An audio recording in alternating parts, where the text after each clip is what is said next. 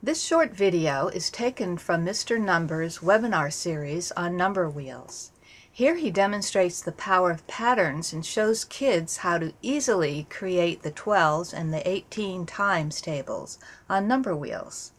You should watch how to create the 2s and 8s on a number wheel for this to make sense. Let this be a little easier to read there.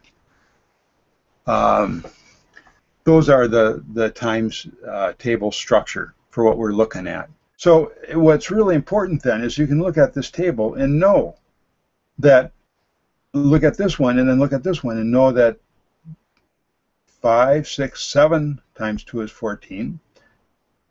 10, 11 times 2 is 22. 11, 12, 13, 14 times 2 is 28. So you can actually see this table is what makes number wheels make sense to kids, where they can actually see a structure. I think this is so crucial that kids get this structure, because then they can create the number wheel, they can create the ones digits really easily, and they can create the tens digits really easily, and then figure out where they fit. To use this for memorizing the multiplication tables and to understanding how numbers work better. And I really think that the tables, if you combine the number wheels with the tables, you can go back and forth wherever they get stuck and go, they can see where they go past 0, where the tens are going to change. It makes sense. With this, and looking at the times table here, how these are all going to fit together, and we'll do the 12s instead of the 2s. Can we do that? Sure. The only difference that we're going to do here is that if it goes up, it goes up by 2, and if it doesn't, it goes up by 1 automatically, meaning that we start from 0, and it's going to go up 1, up 1, up 1, up 1, and up 2. 1, 2, 3, 4, 6. So it's going to go up 1 from 6 to 7, up 1 to 8, up 1 to 9, up 1 to 10, and up 2, because it goes up to 12. So same, well, not going up means it goes up by 1, up means it goes up 2. And with that simple rule, you can do 13, 14, 15, 16, 18. I've never actually done this just like this before, but I'm just following the patterns. 20, 21, 22, 24. And what's really cool is if you take a look at those last digits, we have 6, 12, 18, 24. We've just, those are the 6s. So if they are not a good pattern, then it's self-correcting. Your kid and you can see that you've got a problem there, and that's what we're doing here. So know that just that easily you can create the 12s.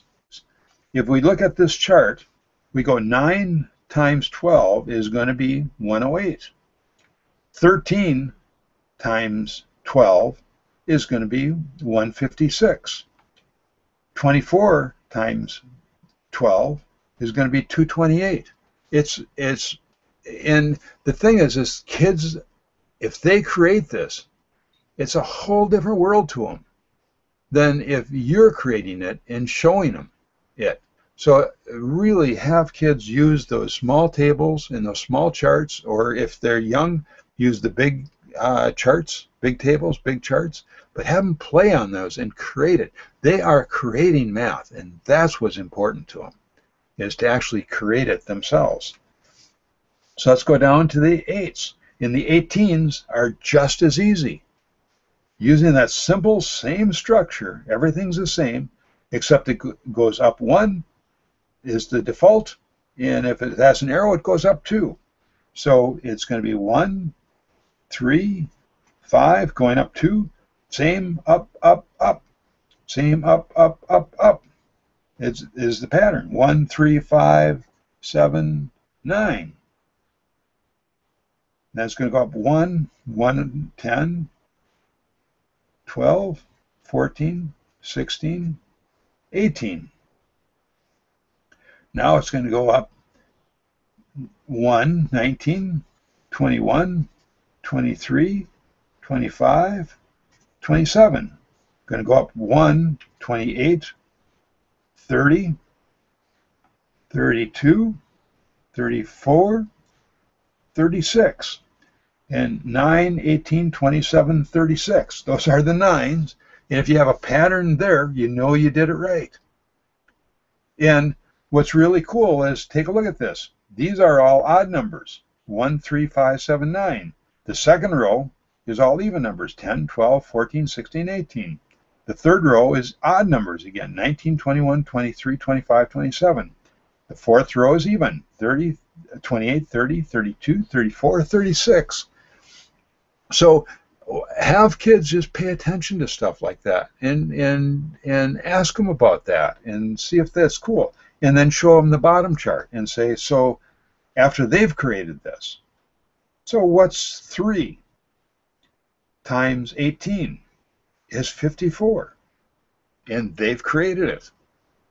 And if they do this with the 2s, then they'll believe it with the 8s. Based on 1s and 2s is really one of the keys to pattern play math. Kids trust the 1s, they trust the 2s. If you base it on that, they'll believe it on bigger numbers. So it's a really great system for doing it. And let's just go down here, and we're going to do the 14s this easy.